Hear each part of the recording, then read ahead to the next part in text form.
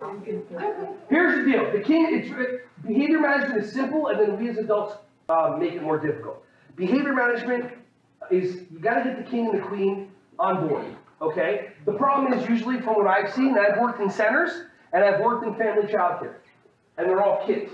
What I found is that you can't take anything away from the king and the queen because their brains are beyond. You can hand the king, usually the kings and the queens are faster, they're quicker, they're smarter, they're bored out of their minds. You don't hand a classroom of kids, or you don't hand a room of kids like, here, cut this thing out with your fingers, or with your scissors, or whatever, or tear it out with your fingers, knowing the king is gonna, you're getting 10 minutes to do it, knowing the king's gonna be done in a minute and a half, and now sit there and wait. Why would you even consider doing that? So the king and the queen, it's about figuring out what their unique, I haven't done any yoga ride yet at all, but let me just get through this and then we'll do yoga ride, okay? So the king and the queen, how to get them on board, because you laughed when I said they're running your classroom already. You know, the king is the one that Billy, go do this, and Joe would go do this, blah, blah, blah, and they get in trouble first. And the queen is the one that goes, you're not invited to your own birthday party. And the kid's like asking the teacher, like, can they do that? She's like, I'm not invited either, I don't know. It's the first time I'm hearing about it. Did I do something to offend you, queen? Okay. So what you do is you create a unique positive reinforcer. Unique positive reinforcer.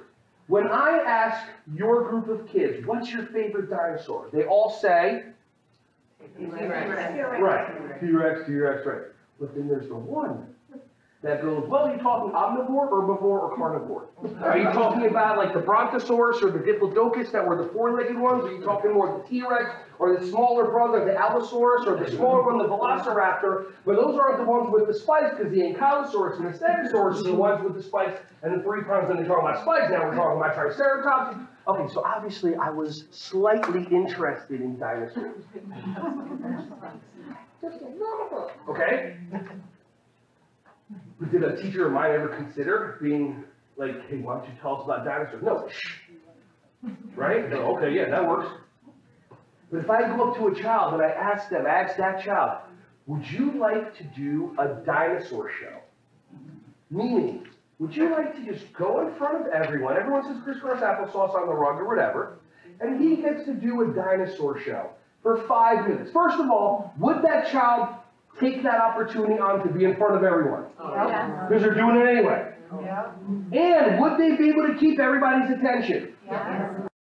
Hey there, Ron Schwally here. Just wanted to say thank you so much for checking out my video. I hope you got some value from it. If you liked it, give it a thumbs up. If you want to check out more videos, subscribe to my YouTube channel right here. If you have kids and you want to check out my Yogarati YouTube channel, then check it out right over here. And over here, you're going to have some videos of some other content that'll give you some tremendous value. I appreciate you, and I hope you have a wonderful rest of your day.